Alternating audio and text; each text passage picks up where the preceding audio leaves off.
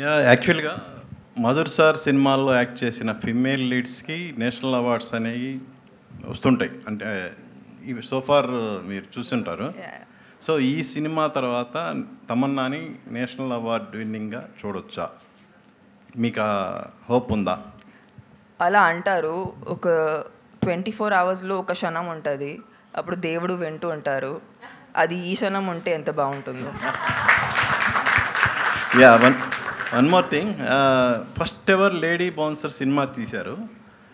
Why you are అంటే ఎందుకు OTT choose చేసుకున్నారు రాదర్ దాన్ థియేట్రికల్ రిలీజ్గా? సో ఈ సినిమా మేము స్టార్ట్ చేసేటప్పుడు also we were in the mids of the pandemic.